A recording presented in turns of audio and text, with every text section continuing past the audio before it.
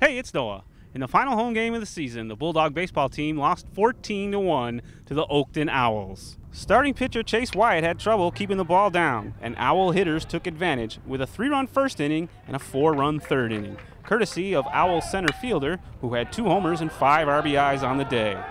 SSC had bases loaded in the 5th, but usually an outstanding hitter himself, Mike Farnan struck out. In the 7th, on a hit batsman and an RBI double, the Bulldogs plated their only run.